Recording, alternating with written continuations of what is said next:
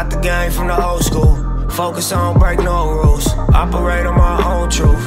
I've been making my own moves. I keep hearing this game saying you could be the one if you so choose. Got the game from the old school. Focus on break no rules. Operate on my own truth. I've been making my own moves. I keep hearing this game saying you could be the one if you.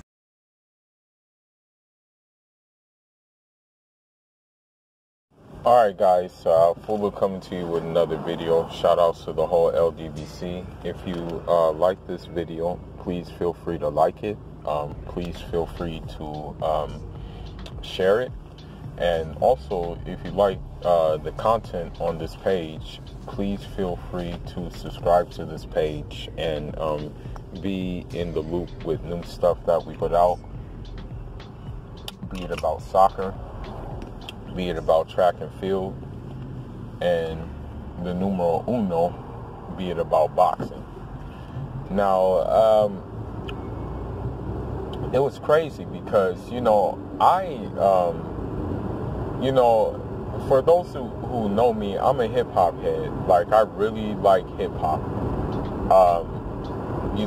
And there is a separation of hip-hop and rap, and the artists I'm about to talk about can actually do both.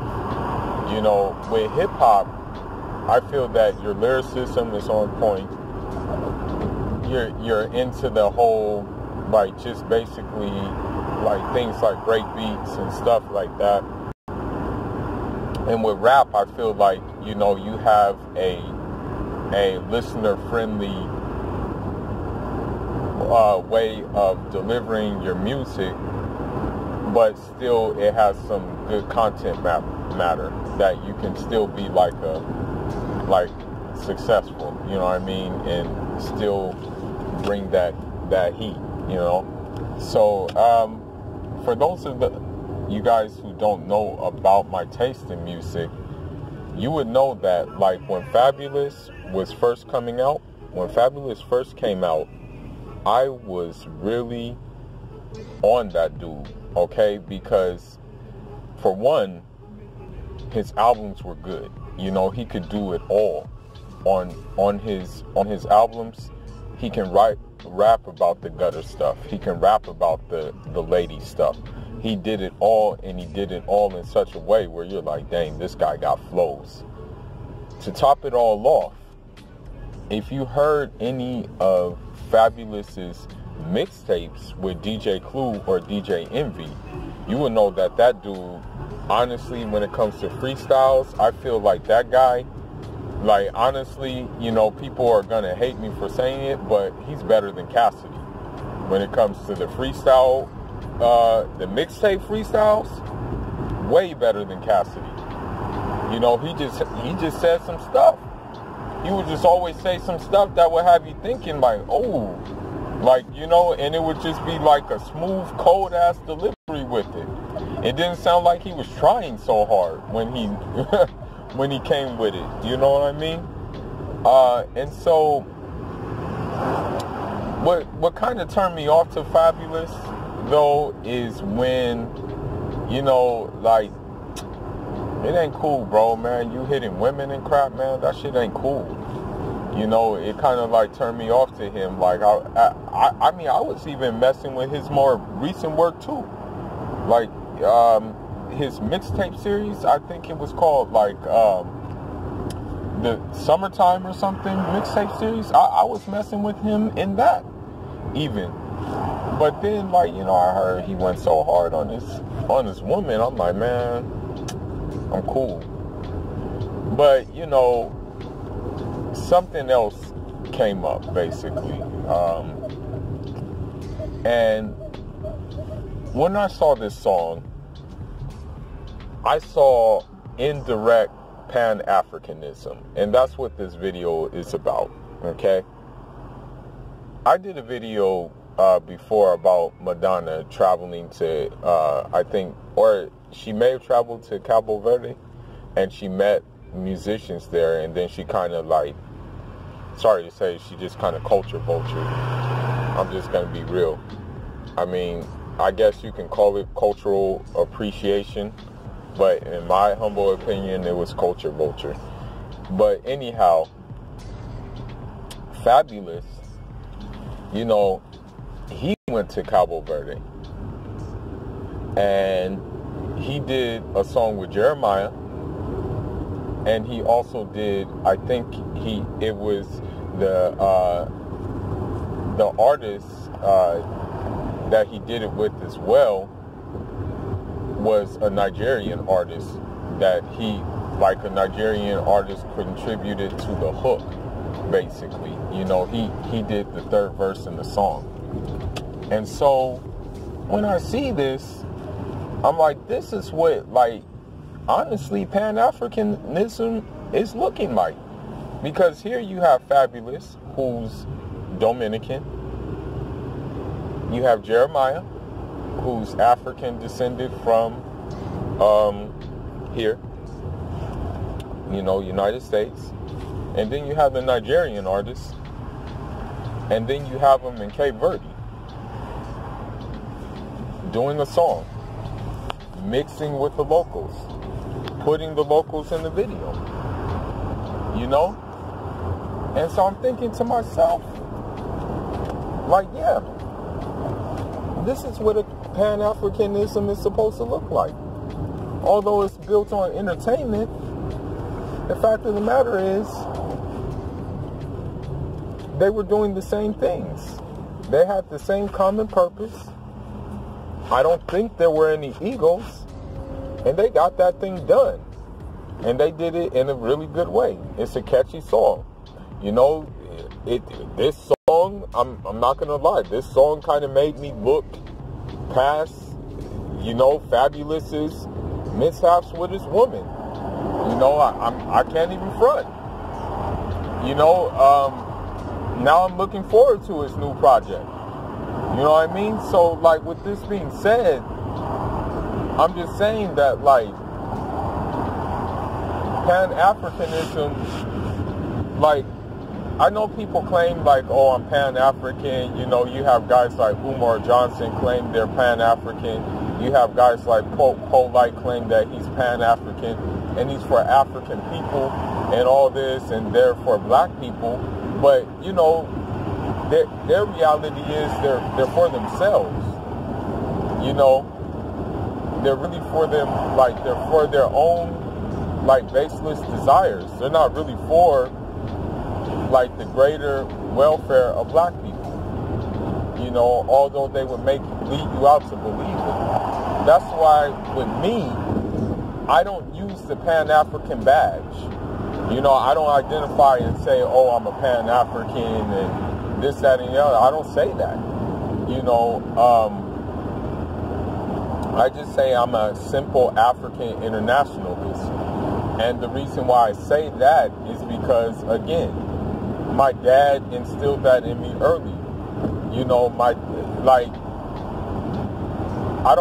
I can't live off the legacy of my father. I got to make my own legacy, of course. I got to carve it. But I can take lessons from his life. And his life was fulfilled with internationalism. You know, like, here's a guy who, you know, fought against colonialism, went and got trained in Russia, fought alongside Cubans, established good ties with Cubans, was even in the process of establishing, like, some grassroots with Venezuela, and also was very much in tune with Grenada and their revolution, and actually went there as basically as like an advisor. And so I look at his life and I say, okay, this is internationalism, you know, in its cleanest form. You know what I mean? But also, without the title, it's Pan-Africanism. Because as we know, in Venezuela, in Cuba, And Grenada, although in Venezuela they won't let you see it, but the majority of the population are either like black or they have some kind of black blood in them, you know. And that goes the same with Cuba as well, right? So when you see things like this and your dad tells you these stories, it leaves an impact on you. You know, so that's why you will never hear me say the word Pan-African, like, or refer myself to Pan-African. And one of the reasons why I will never refer myself to Pan-African is because, you know, if we don't have unity in our own countries in Africa, right? How can we have unity with anybody else? And that's just the reality. You know, if we still have lackeys and opportunists who are leading the countries, who don't look out for our best interests, then how can we really say that, you know, we can do Pan-Africanism? It's just that simple. It's the same with Caribbean, Latin America. You know, like, I'm sorry to say it, but like when you look at places like Venezuela, they are vilified by the majority of Latin America. So how can you like say, oh, Pan-Africanism or nothing when our own countries of origin are not unified? And I hate to say this, but like some like Africans, be it they're from here, be it they're from continental Africa, or be it they're from Caribbean, they take this like this super like rigid stance on it, and they think that if you disagree with them or something like that, you're a coon. But really, you're just looking at the reality of the situation. It's not about agreeing or disagreeing with them. It's about looking at the ground level situation, what's really going on in these places. Okay? And so I say, you know, that Fabolous video, you know, is an example of indirect Pan-Africanism, you know, because of the simple fact that you have all those elements, you know. I mean, I don't know whose idea was it to do the video in Cape Verde, but, you know, the fact that they did it there, and the fact that there was different elements. You had a Nigerian, as I said, you had a Nigerian crooner, you had Jeremiah, and you had BK, Brooklyn-born Dominican dude, all on one accord, and their common bond was the music, you know. And so with this being said,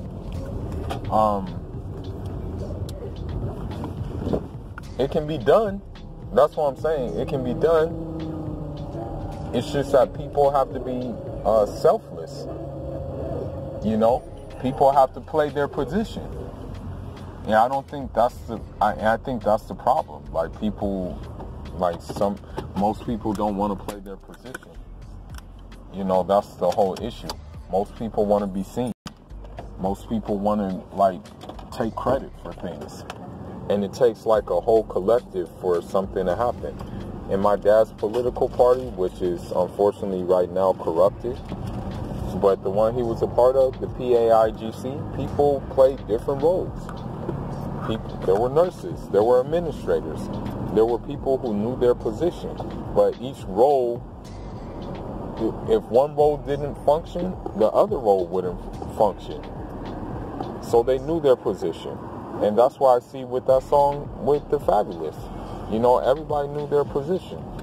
And it turned out, and shoot, I'm not going to lie, it got me back interested in Fabolous, you know, because at first, as I said before, I was turned off by him, you know, hitting his wife, or whatever the case may be. You know, I'm still turned off at it, but, I mean, at first I was going to boycott that nigga, but now he got me back interested. So with that being said, leave your thoughts and leave your comments, and I you know, it's crazy, but go listen to Choosy by Fabolous. It's actually pretty damn catchy, you know. Foolish signing out.